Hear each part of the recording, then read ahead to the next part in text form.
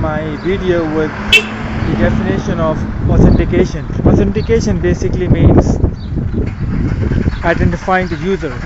For example, when a user logs in to the website, we want to know if the user is admin or the user is just a regular user.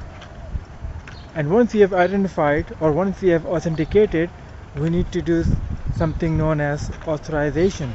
We need to make sure that is the person who is accessing the website, whether be it admin or a regular user, is authorized to do what.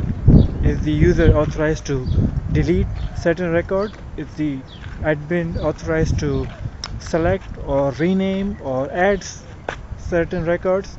So that is what authorization is all about. Authentication, to sum up this, authentication basically means identifying the user, and authorization means knowing what the person can do, what he is allowed to do. We know that he is identified, but what he is allowed to do. So that's authorization. Well, that's all about it for now. Keep tuned in, as I'll be making some more videos in the future. So thanks for watching this one. Have yourself a good day.